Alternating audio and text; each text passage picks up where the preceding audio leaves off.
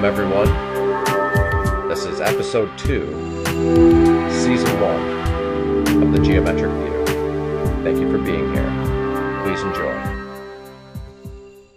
Buddy, I've been enjoying your posts the last while. Thank you. So how's everyone doing today? Pretty good. How about yourself? I'm doing really good. Actually, we're having Christmas here at my parents' house today.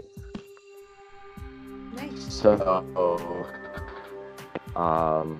let's see, who all do we got in the group here, guys?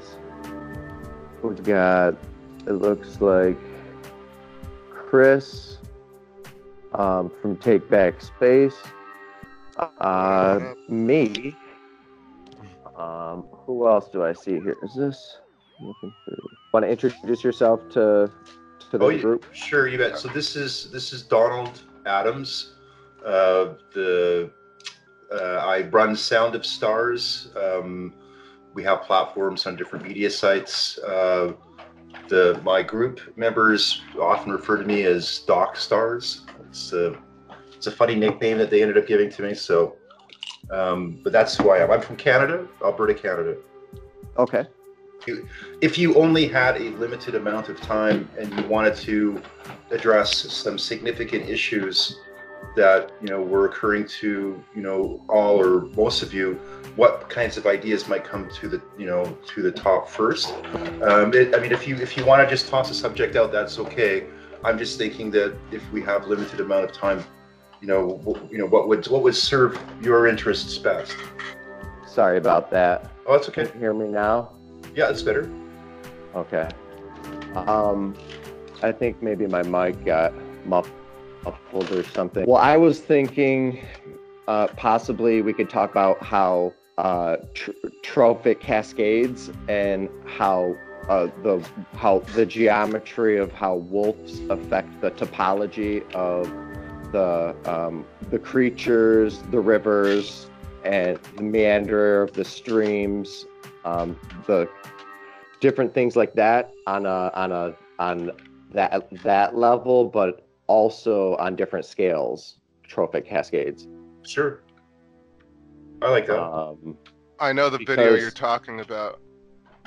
Yeah. I know it's the terraforming, and then they show the pack of wolves basically being introduced into a certain region, right? And and they start hunting, and they start moving certain wildebeest, I guess, and the wildebeest graze differently, and then grass grows because it needs to, right? And then you actually create this like what you said, the cascade that changes the landscape of Earth. I would throw my thought in there is that behavior likely works on the same geometry. So what people consider instincts and natural selection and survival is actually based on the hyperboloid and the torus, and basically the intrinsic geometry of nature actually is what drives. Like a geometric field that's coming off of the sun, a perpetual like cascade or something like that.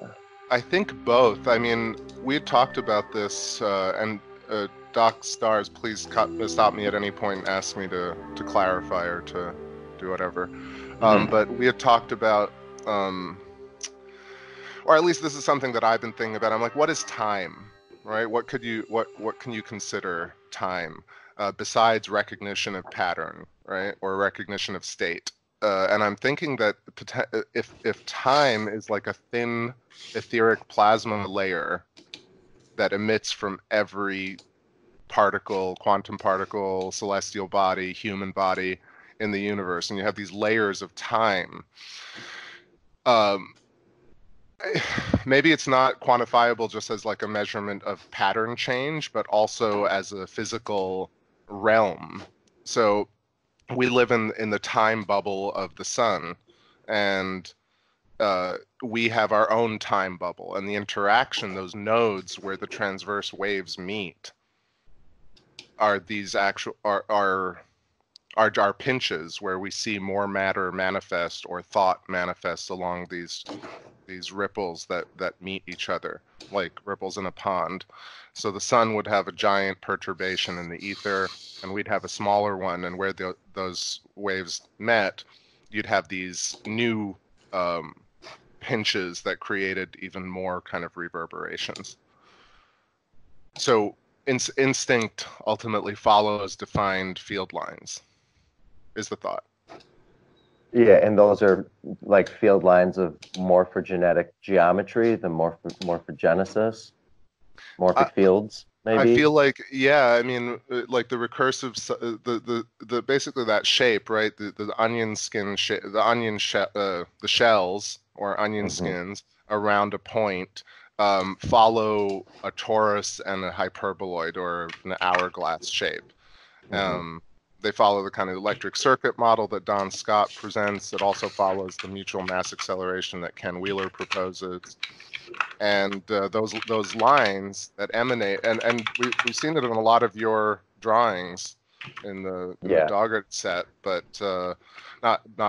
and in addition to, where, you know, if everything's emanating along these field lines or emanates these field lines intrinsically, then you're gonna have crosstalk, and that crosstalk or those intersection points are what I find fascinating. Do those take on a life of their own? Do they become new nodes in our reality?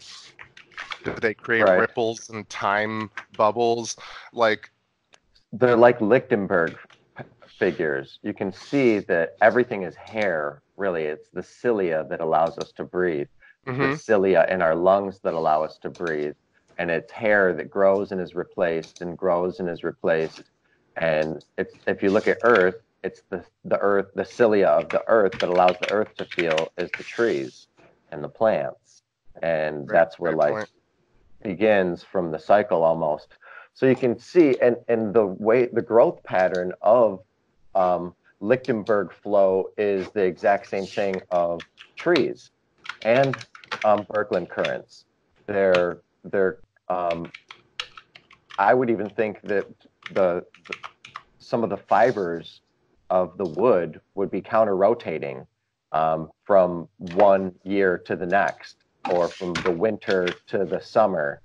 The fibers, just to turn on and turn off, maybe the flows, and what builds the rings and the dendrochronology of it.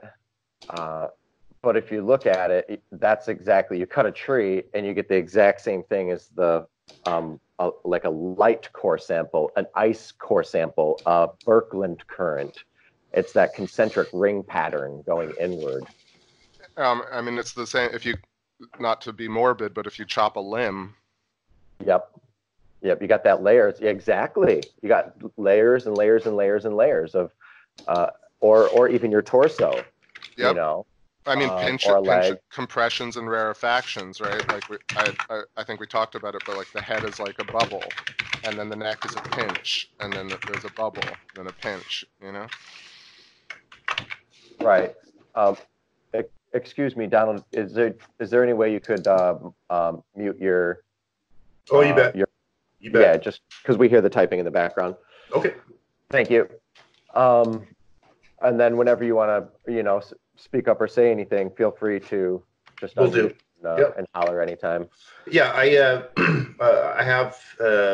happy to contribute. I just wanted to hear you guys out first.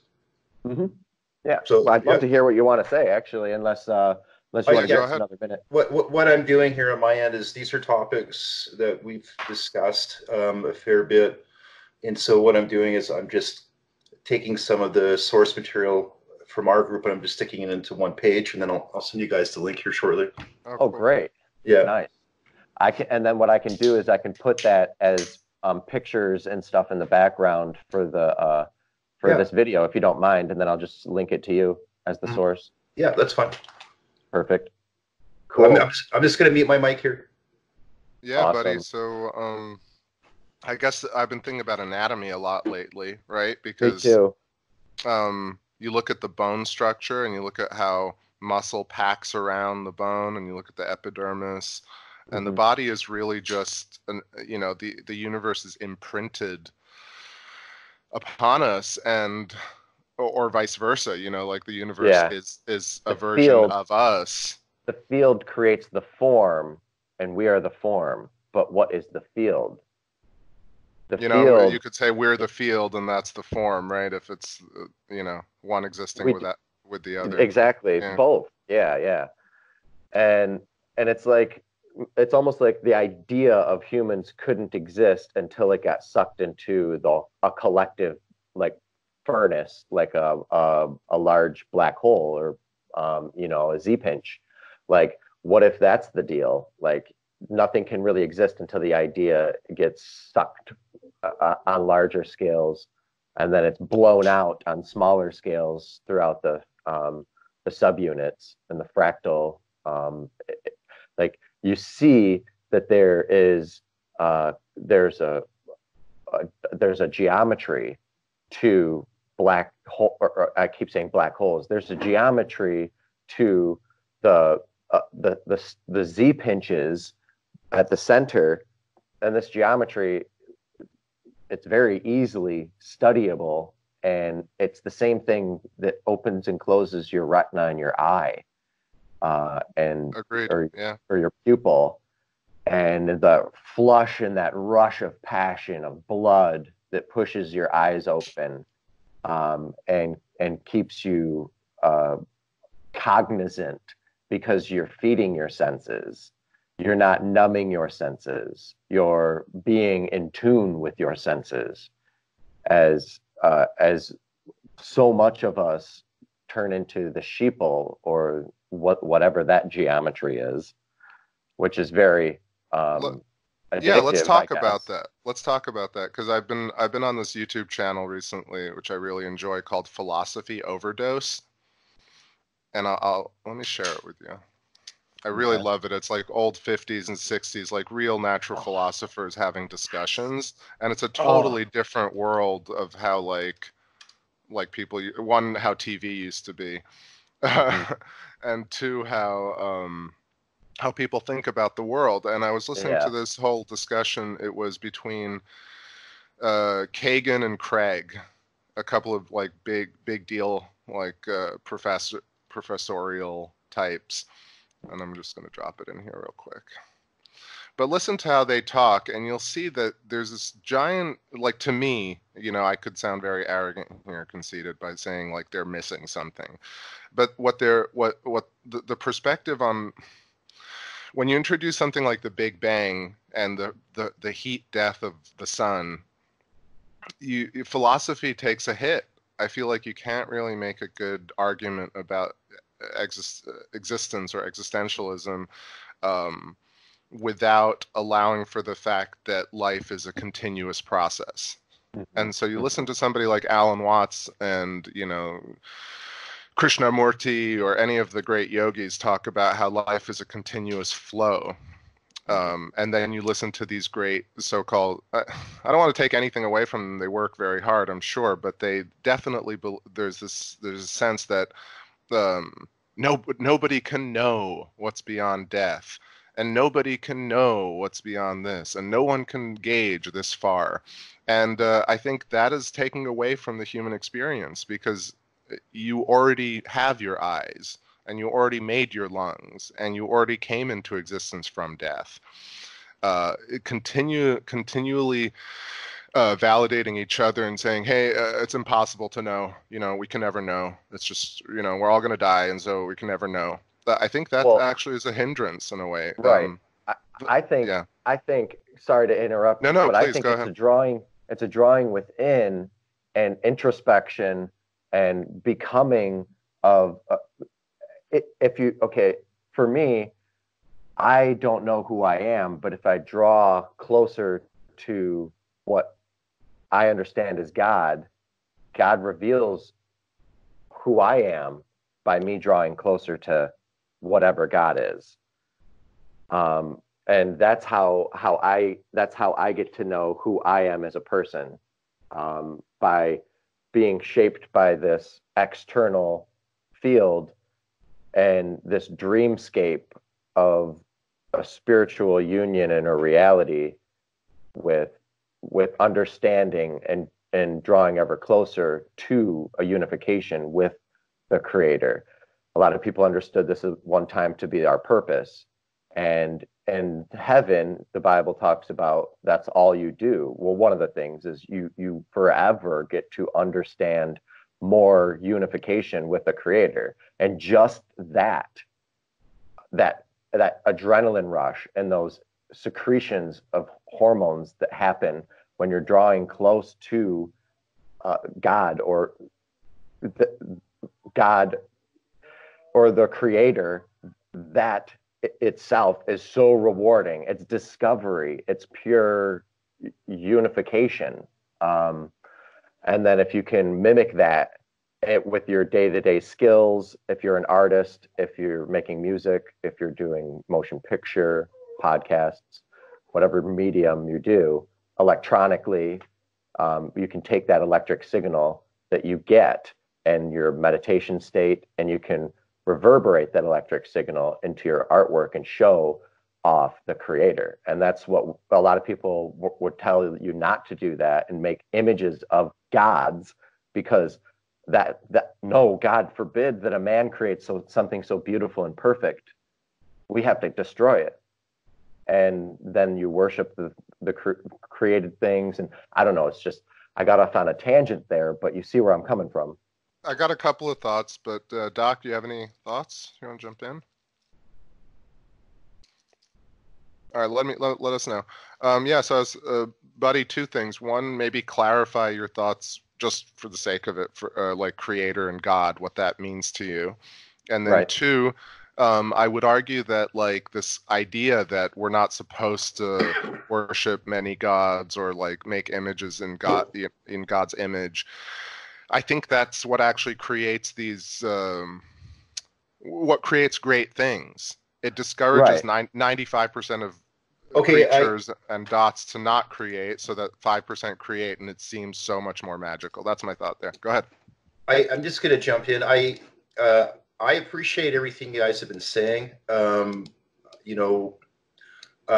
guess one of the things I look for if I have conversations like this is, how informed are the people about the subjects they're speaking about. So it's very apparent to me that you both seem, reasonably informed about what's being discussed. My guess is that your experience and approach is probably very similar to mine and my group, and I think that there could be some divergence, which is not a bad or a good thing. But what I'll try to do here is I'll try to make some contributions that I think are on point with what your interests are that we're discussing.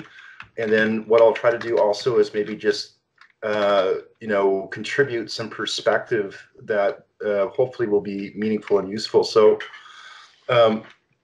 there's quite a lot of information that we've assembled on these topics, and it's a big job to try to condense it down and make it bite-sized for this conversation, but I have done that.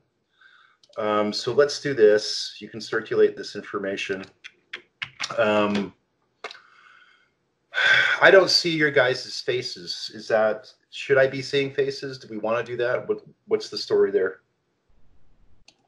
Hello? No, I don't particularly do that. I don't do that. Okay. All right. So what I'm going to do here is, if I do a share screen, you guys can see that? Yes. Okay. Yep. So I'm going to do a share screen, and then just let me know when you can see it. All right, we can see it. Okay, so I'm just going to send you this link. The page is not fancy. This is just basic notes I've dumped in here. I think that really, are you guys familiar with oscillons? I haven't heard of oscillons. Okay, so one of the problems that I see happening in groups like the kinds that we circulate through is that there seems to be a propensity towards a sort of a casual philosophizing and incorporating kind of like a synthesis of lots of different sort of spiritual or religious ideas, and sort of superimposing these notions almost like word salad on top of either known artifacts of the arcane sciences that we're investigating, or we're attempting to fill the holes in our philosophical or spiritual I guess quest. And there's nothing wrong with that. Like I don't want to critique that. I mean, we all do it. I've done that. I'll probably keep doing it. But I think it's important to try to differentiate and really be aware and understand when that's happening and when we're not consciously aware, because I think that there are significant, really huge chunks of information that are either not examined, they're not known about, and it's like they're resting either in dustbins or crevices that if we could... Did you guys ever see a movie called The Bothersome Man? No, No. I'll look that up. Yeah, so that's a real head trip. It's a really freaky movie. I think it's an Icelandic film. It's basically about a guy who seems to have died, but when he wakes up, he's in another world, which is very similar to his. It's better in some ways, but it's also it's really annoying. And then something bizarre in that movie happens, and I won't say what it is. But I think that what's going on here is that sometimes people can mistake a kind of inner magical thinking and a disorientation and confusion as to the way things are, the way they should be, and then the conceptual ideas and the searching for scientific truths. And in order for us to really be at the top of our game, in order for us to perform and understand and attain in the way that we're hoping to ultimately, we need to be able to have some kind of lodestone. You guys are probably familiar with Richard Merrick? I've heard the name. Oh, yes. I'm looking at it. Yes, he's actually, I've talked with him quite a bit, and he's going to be coming on another podcast that I do. That's awesome. Okay. Yeah. So I'm just gonna also throw this link out to you guys. The reason that these are conversations I've had with other people, so you're welcome to check that out. Scratch David Sarita. He's chased me down. His stuff. Yeah. Oh, it's just nonsense. It's just absolutely horrible. He's been chasing after... I did learn a little bit from him, but yeah. Well, yeah, I would suggest you unlearn it really quick. Yeah. But his interference theory is great. Richard Merrick's interference theory is fantastic, and one of the reasons it's really useful is because the basic premises in that theory are not only practically something that can be applied, but you can use a lot of the concepts and structures in his theory to gauge, assess, and discern other bodies of information for harmony and disharmony. One of the problems that I see happen in this kind of research and related is you get they're just erroneous notions about nature, reality, the universe, where you've got the whole kind of duality versus non-duality type mindset. And a lot of this is it's absolute rubbish. If you take a look at reality as it is, and you actually have a correct understanding, it becomes much easier to orient, understand, use, and apply a lot of these concepts. You'll find a lot of that in Merrick's work. And so when you take a look at the basic understanding of the octave, for example, you begin to understand and discover that the different musical intervals have both qualitative and quantitative associations that are linked to all kinds of different aspects of nature. And you'll see a lot of this. I'm guessing that you're probably consciously seeing it. And in other cases, you may be kind of instinctively guessing at it when you're working at elements in the Dougherty set. It'll be just naturally there. But I want to just come back. Constantly, I just want to everywhere. I just want to come back to this page. You guys can see this on the line. I don't know if you're familiar with Dragon Kings, Black Swans, elephant migration patterns. If not, Okay, so the perturbations that you talked about when we first began this conversation, there is I mean, in my subjective opinion, there's certainly a geometric element to it, but it's not something that I would classify as being primarily or mainly a geometric concern. It falls more into areas of study related to these topics. So there is a relationship for sure. But what's happening? May I ask if you're familiar with Jeffrey West's work and scale? That name sounds familiar. Can you describe it a bit more? Oh yeah, he has put together basically the logarithmic scaling units of metabolic rates of a lot of different animals, and he shows that there's quarter scaling and three-quarter scaling ratios between creatures, and how cities grow, the life and death of cities and algorithms and basically networks. Right. Was he a student of Hartmut Müller? No, nope. But I would love to talk to some students of Hartmut Müller, if not Hartmut Müller himself, which I definitely will. He's out now, right? He's what? He's out now. Yeah, he's out. Yeah, he's out of jail. Yeah. Yeah. What you're talking about, and the people you're talking about, is exactly the direction of the swing of things, and the fringe of the not even esoteric. It's just like right on the edge of how we're going to go into these fields experientially, sensually, and I have faith. That's what I'm coming out with my first book for the Dougherty Network and the Dougherty Set, and it's called The Reality Game. And the reality game is actually building these networks and going into them, and they're easy. It's already done. We just have to. We can even build them with micro. We can build these patterns, is what I'm saying. Sure. Yeah, I think that makes sense. And I think it was about maybe a couple of years ago, a couple of years ago, I got a email from Hartmut, and he had mentioned that he would be interested in having like either a one-on-one or group discussion. So if he's still doing okay, he needed time to kind of recover, but he might be someone that we could actually bring into conversations. I think that the concepts and ideas that you have, like specifically technically, I like them. I think they have value. Yeah. Yes. I think so too. I think. Go ahead. Yeah, I think it's important to try to like take a lot of the concepts that you have. I'm sure that you've already done it. I think I've seen examples of it, but then actually beginning to apply it like to real world type, situations. I think there's real value there. Yeah. Yep. Yeah, there's a lot.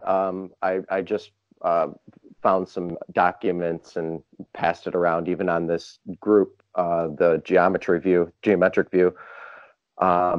about magnetic levitation and vortices and vorticity, and I'm going to build those structures out of bubble sculpting, those specific vortex that you can build acoustics, that you can levitate with acoustics.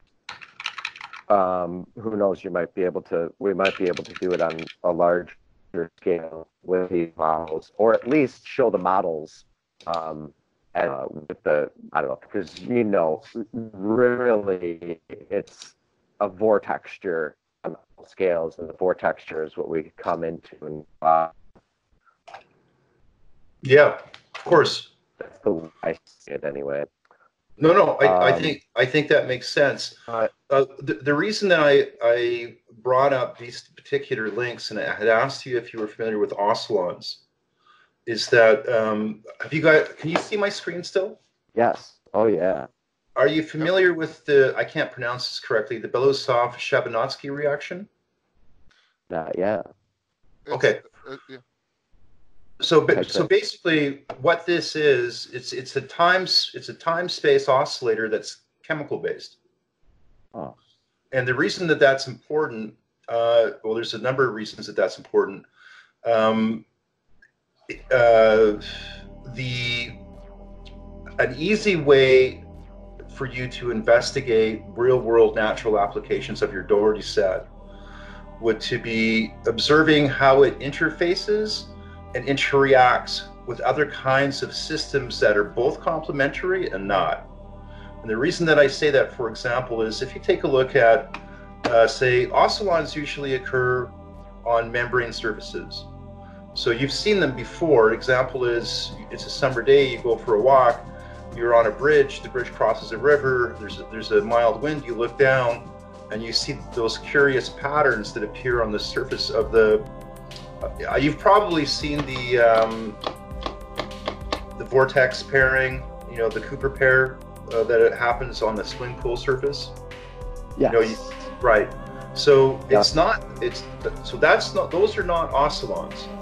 But when you look at the surface of, you know, like a lake or whatever it is, it'll look like a bunch of compressed, honeycombed, radiating circles that are mainly symmetric with a small degree of asymmetric variance, but they're oscillating. Wow. I'm sure you've seen those. Oh, but, all over the lake. Yeah, but the reason that I bring that up is that you can use this particular reaction and also other kinds of diffusion reaction systems to gauge, observe, and monitor things like your Dougherty set functioning in real time. And what I mean by that is, for instance, if you had a membrane or series of membranes and you were tweaking it from a Dougherty set perspective, you should be able to see changes in the diffusion and reaction patterns. And then if there was, say, something that was in the local proximity of occurring diffusion and reaction patterns, if you had a way to modulate those patterns outside of Dougherty set stressors, then you should see something unusual going on with your Dougherty set itself. So what I'm going to do is I'm just going to bounce this off you guys. You can check that out. I don't know, can you see this here? Oh yeah. Right? Yeah. So this is a very simple representation, and oscillons, you know, here they're talking about cellular automatons. Sorry, say again? Oh, it's the cellular automatons. Right. So when you see oscillons forming, they don't look exactly like this, but they look similar to that. Very similar. Mm-hmm. This is probably closer to that. Now, another reason for bringing this up is that consciousness itself has elements of this sort of structure. It's not known much in the public domain. Right. And I wanted to, you know, just dump this information on you guys, let you run with it. It's worth checking out. And then one of the key articles here is the elephant migration patterns. When you open the conversation, you were talking about behavioral dynamics with animals, and you were talking about, hold on a second. You're talking about the interest in cascades. Mm-hmm. And so here, these articles, like the Dragon Kings and Black Swans, these are animal behavior patterns and also patterns that occur in the markets. And so the cascades that you're talking about can actually be viewed and modeled and understood from multiple perspectives. So I just wanted to bounce that off to you. So that's I'll let you guys take the mic again. That's just what I wanted to contribute. Awesome, buddy. You want to? Should I jump in?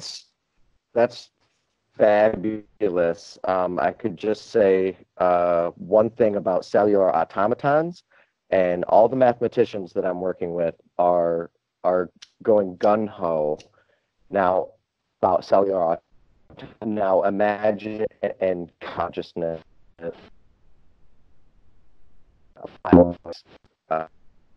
As angels out there that we can communicate, but buddy, repeat that. You broke out for a second. Cellular automatons.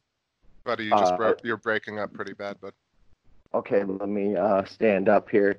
Is that better? Is that better, guys? Yeah, I think that's better. Please, okay. Yeah, repeat that last bit. um, cellular automatons and consciousness and flows of consciousness, how you were just showing that, the mathematicians I'm working with are going bonkers over these, because Sure. if you take the real world application is, the Doherty set is basically nothing but spinors or twistors, Yeah. which are just a whole series of a forest of vortices, which are composed of Yeah. hop vibrations, larger scale, smaller scale.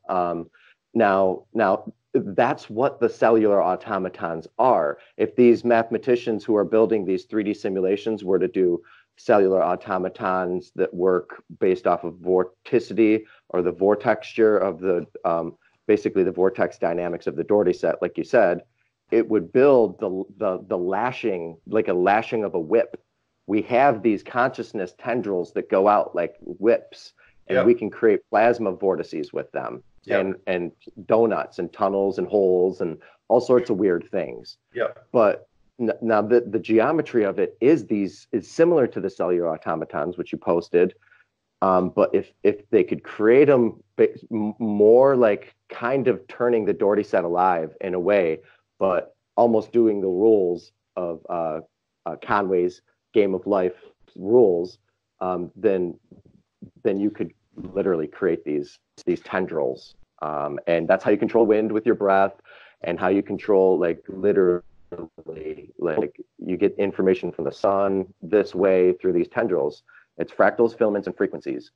Let me jump in here for a sec. Let's define some of that, because I think the segue from the Game of Life thing is interesting. So I have access to all this software, right? I do fluid dynamics sims, particle sims, reaction diffusion sims, cellular automata, and really what I think it comes down to is that you have this recursive. I mean, I know it sounds really simplistic, but the recursive geometry and the geometry at all dimensions or scales, scalar waves and multidimensionality rolled into like what is physically happening, which is plasma layers. And if you look at these experiments that you just shared, which are great, I just want to like the Belousov-Jabotinsky reaction stuff. So jasper, the rocks like crystals, grow in these cellular diffusion patterns. And what it and even the name reaction diffusion, when you apply this to these particles, is essentially a rule set and a medium. And the rule set and the medium guide the particle or the point of matter into whatever manifestation it may be. Even the words reaction diffusion are like rarefaction compression. It's wave fronts, and then so gradation as plasma bubbles, so to speak, grow outwards, and you'll see Tubes. there's well the Tubes. Think tubes, tubular, but tubes. hang on, just hear me out. Okay. Like a umbilical. There's always a tube. There's always a connection to the last. But to There's make a always a tube, cord.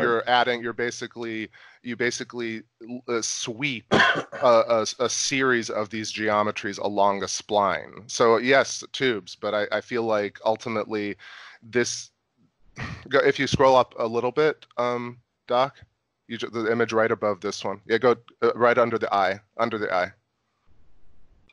exactly. Right here is all the geometry of nature interacting, right? So every point of light, star or lymph node on a network of veins and neurons, it's imprinted on our hands. So what I was going to say about the reaction diffusion stuff is if you look at your finger, the tip of your finger has this exact thing in real life in situ. So like what you're saying, Doc, is so important. Like simulations are really important in lab experiments, but in real world, we already, well, in my opinion, I know it sounds very arrogant, but I think there are several examples of this geometry in action. One of them being the pictures from space, right? So for me, I do the moon. And if you look at the moon, you'll see the moon like left and right in this particular, what is it? The angel, where is it? This looks like basically if you took the Orion Nebula on one side and mirrored it. But really what's going on here is that you also see to the left and right a sea of serenity and sea of tranquility. If you superimpose a sugar molecule, you'll see the hexagon and the pentagon with a shared boundary in the center. They're all following. If you look at a honeycomb, if you look at bubble theory, this is why Buddy and I chatted and really kind of connected on this earlier, is because I've been thinking for years that like, why does, not does it, like for 20 years I listened to documentaries that like this spiral is like that spiral is like this honeycomb is like that honeycomb is this square is like that thing, and we're just giant and they superimpose the eye on top of the solar system, and it's not to downplay that, that's all important, but I feel like especially in 2019 for me, I've gotten so kind of past the point of does the geometry jive throughout all the scalar dimensions? And yes, the answer is it certainly jives. And the reason it does, now that I understand it, is that if you apply this intrinsic geometry, this hyperboloid with the torus and the vortexial waves, you basically you just throw all like the primer fields with Sapphire, with Don Scott, with like the youth of the universe and the fact that it is electric and dynamic, and you start getting like literally like I'm throwing a lot of thoughts in here at once, but you can see like there are these time-lapse things of a newt existing from literally a hexagon or a circle really that meets strong boundaries and Geometry. then creates the hexagon because it's the strongest form in nature.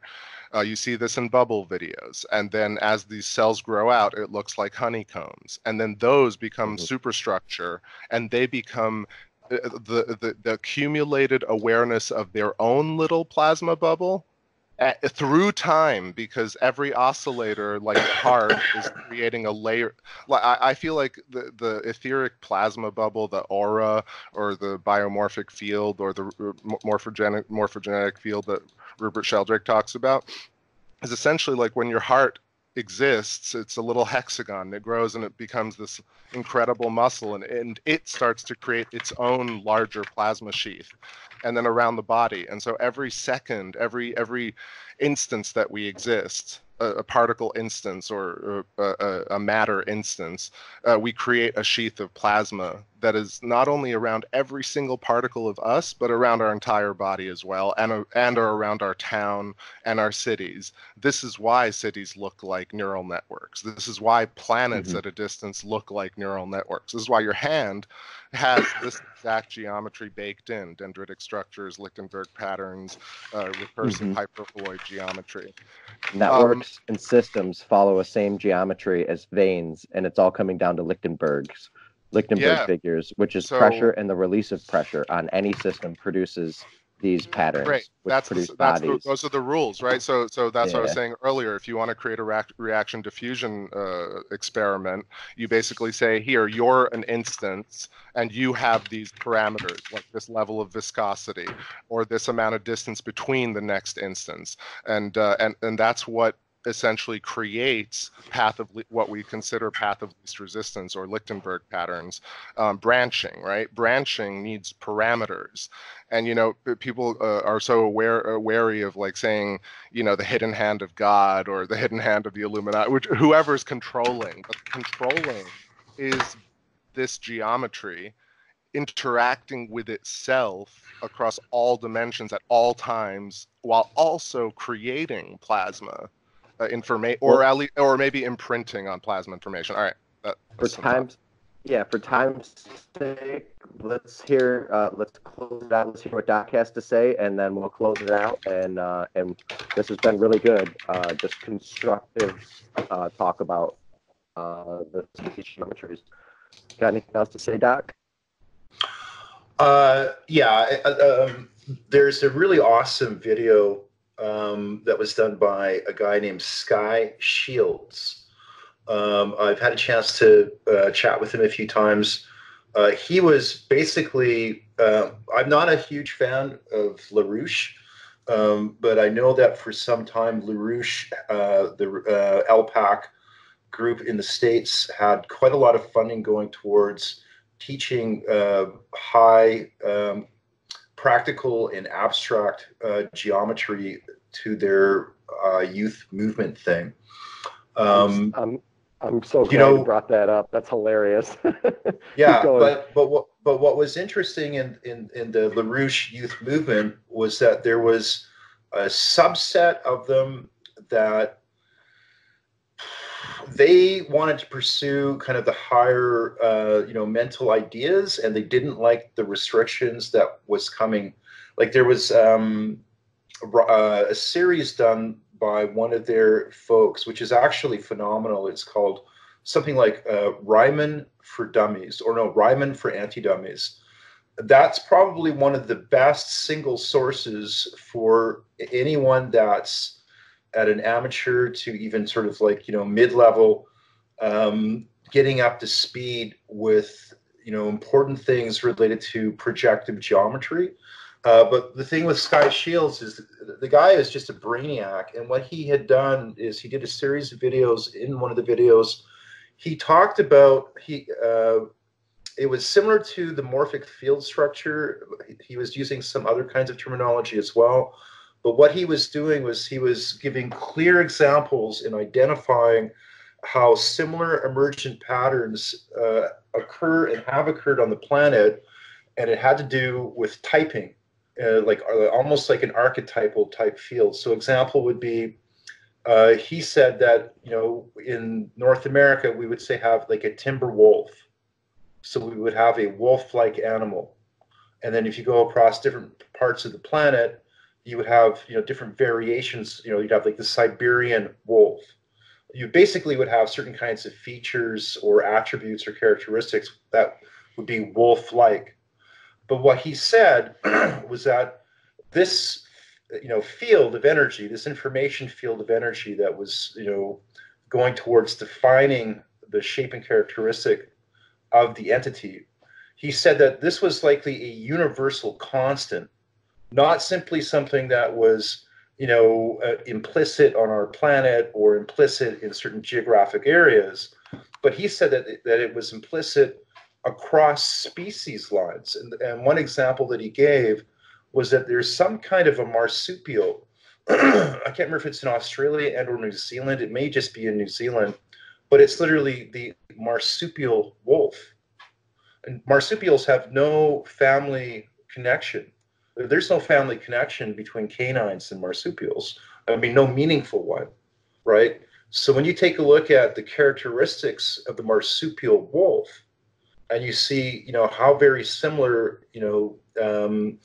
it is in shape and form. And he went on to use a whole bunch of different examples of where this kind of scenario occurs. We have real world examples of an information field that exists. One of the things I would suggest to you about the Dougherty set is that I've followed this for some time. I've liked what I've seen. I can see the value in it. It should have been done, and it's good that you showed up to get it done. But what I would suggest to you is the value of the Dougherty set will be in, and what I mean by that is there's some very rare documents. A little bit. Sorry, say again? You broke up a little bit. I didn't hear that. There's some rare documents. They're not easy to get a hold of. They were only archived on the Mueller site for a period of time before their servers went down. I think some of the papers have been distributed to other nodes, but they did all kinds of papers on so many different things that would be relevant to your Dougherty set research. Mm-hmm. I think what needs to happen is that when you say that there's a tube to everything, I don't have any argument. I don't have any need to dispute that. What I would say is that the functionality that you see in the Dougherty set will tend to reside within a certain domain. But that domain is interstitial. And what I mean by that is that, you guys with topology, that when you go up or down in dimension, you either add or you take away characteristic. Like, so for example, okay, so if anyone's listening to this right now, we take the simple idea of a sphere. The sphere has latitude, longitude, altitude. So we have three angles, up, down, widthwise, horizontal, vertical. So with a Dougherty set, I think what you're going to find is that there will be a domain where the structure and the expression is very defined, very noticeable. But when we go up or down dimensions, it's like it will. And you've got a background in Hopf vibration, so you already know kind of where I'm going with this. But you'll see it transform or transmute or change the higher or lower you go dimensionally. Does that make sense? Yes, absolutely. The amount of detail is lost on scale from one scale jump to the next scale. You could call it magnitude or dimension or shift. It's intervallic. It's what you were saying earlier. It's about resonance, right? So you're viewing a certain point of the shell from a certain part of the other shell. So a scale, right, or a note or a fret on the fretboard. Like when you create a sympathetic resonance, then you can see it what we consider clearly or have definition. And as you're going through, sliding through the scale or moving through like creating different intervals like minor thirds and major thirds and octaves. Yes, indeed, like a different flute. ways. Right. Yeah, we consider optics as this thing that just exists. We see things, but seeing is related to this exact math function. Well, going along. Yeah, sorry. Go ahead. Quick, going along with what Doc was saying, that's why I've been waiting so long to release my first book, because timing is everything. And we weren't ready for it before Dan Brown's Da Vinci Code, and we're ready for it now.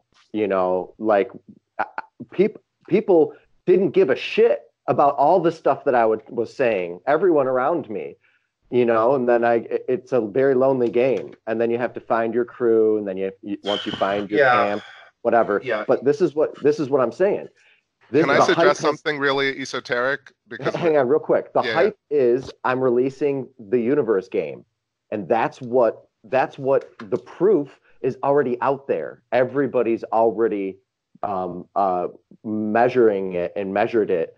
And the golden mean calipers are going to be everywhere because it's one of the most important things to understand. And these books, as they come out, I have 3 levels of books. I have children's books. I have that are all already done and have characters, and I have a Harry Potter type book that, and then I have the universe game, and they're all explaining the same thing. And last month, I've been studying the Dougherty set for 16 years or so. Last month, I created 8 new Dougherty sets based off of new octaves. So they're and they scale out exactly like this one fans out, and you can see new resonances.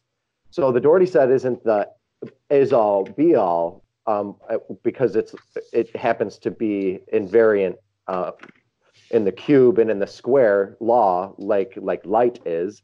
There's other ones. There's all sorts of other ones. So as much as I've found in the Dougherty set and can be found in the Dougherty set, all these other ones are going to be open too.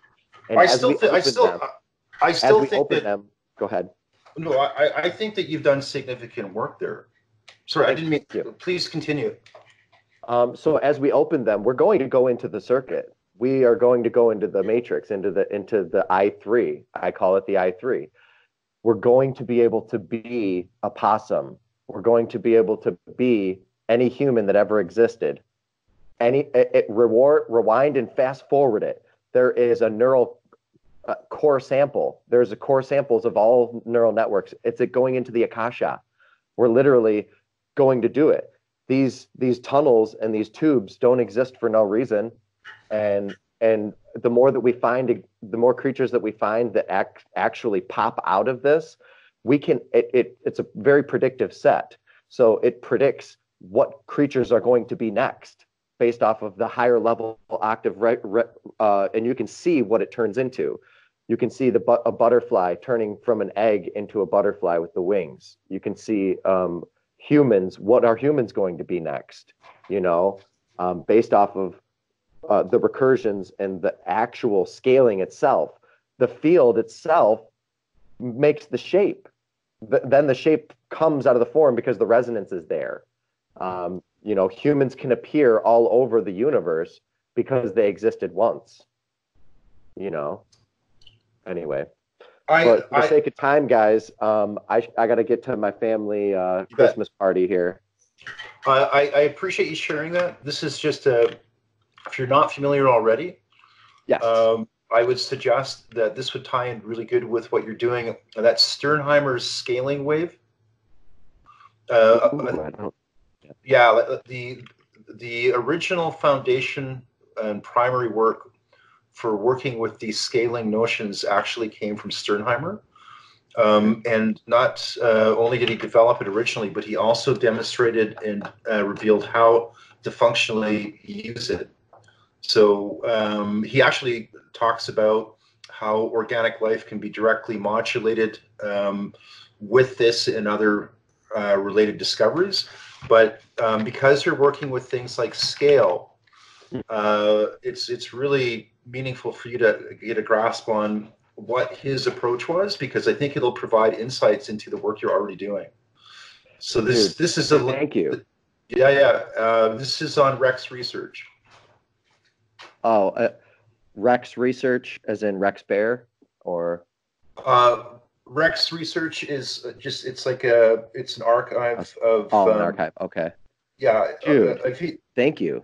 Yeah. This is the stuff that you've been saying has been ridiculously pertinent, and I would love it if you could join us in another episode if you find your time. I think see, the Dougherty Set is open source, and as soon as it becomes readily available next year, 2020, Full Vision, Love is Watching. Yeah. It's going to change the game, I believe, and I've been hyping it up for quite enough, and we ourselves are going to continue to compile scientific papers that, without a doubt, show that this is exactly how things are going. And I could care less, you know, but it is how it's happening. But it's cool to see, and I love it. I'm addicted to discovering. I haven't showed the amount of research that I've showed is like 0.01 of the hundreds of thousands of images that I have, and just backing up black hole research. Eric Lerner's model. Eric Lerner's still alive. The Dougherty Set totally stars form and intergalactic black holes and stuff. I think it's that's my main work. Yeah, you know, I don't know if you guys are familiar with Bill Beatty. He was a buddy of Decker's on the old KeelyNet, but he talked about how hard it is for someone who's an independent science researcher to get traction. So one thing I would encourage you in is, you know, keep on with that pursuit. I think one of the things that happens to people in this domain is that if somebody starts to get, you know, media notoriety, often it goes to their heads and they go through some kind of like chaotic burnout.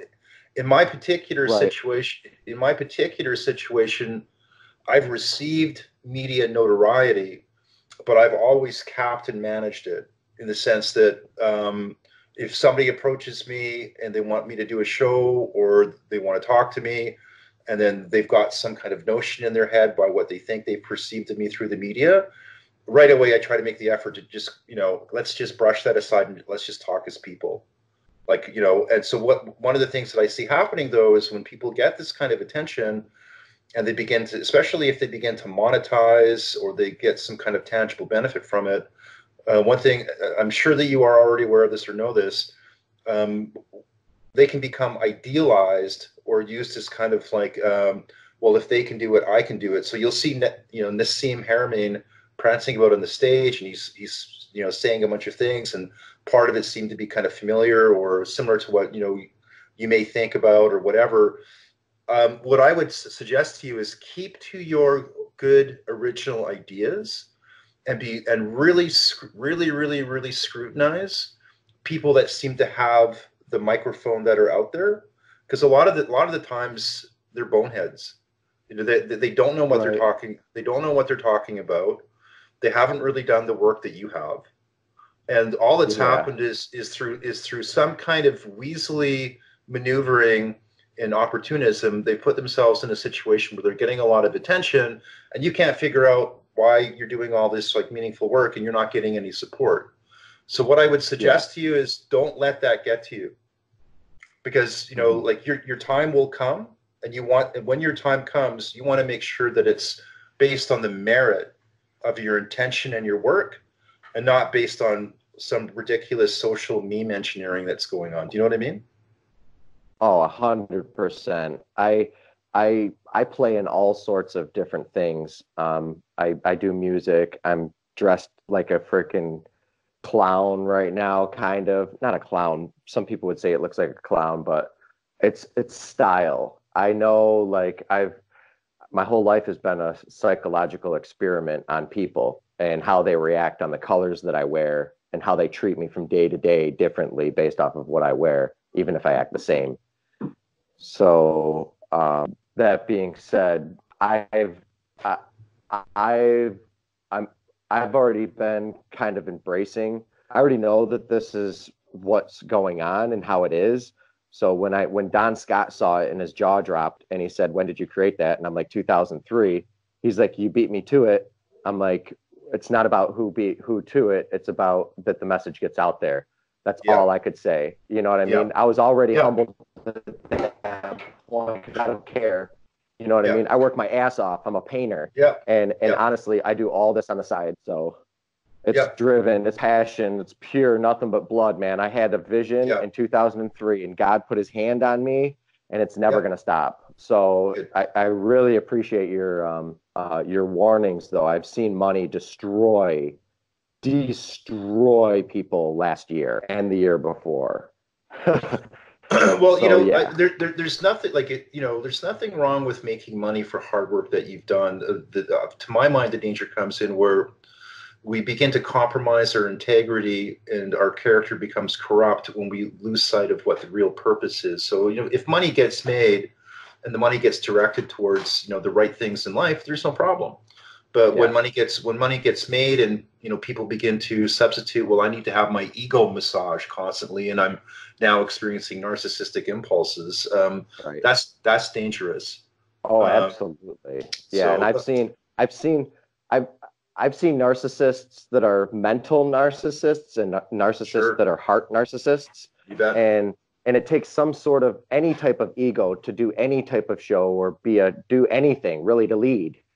Yeah. So I vibe with the heart narcissists versus mind narcissists because you can tell the difference. They're cold. You can literally tell the difference. That's why I believe it's not a simulated universe. It's a living, well, not the reason why, not the sole reason. It's a living, breathing, pulsating universe. And when everybody's going to want us to believe it's a simulation. That's the direction where everybody's pushing. And I'm going right against the stream, swimming the other way, baby, saying, this is organic. This is life. Don't forget the umbilical. Forget the cord. Don't forget your connection. So on that note, guys, my begging for me. I love you guys. Great episode. I would love for you guys to come back on next week or whenever you guys find time. We're getting to it, man. And these books, this tour next year, the Thunderbolts project is going to be big. So bubble sculpting. I mean, it's going to be fun. And I'd love for you guys to join. I appreciate the invitation. Thank you, and so look forward to it. Let's continue forward. Also, I don't know if you're uploading this to a YouTube something, but if you have a link for this, I'll get it out to my group here too. Awesome.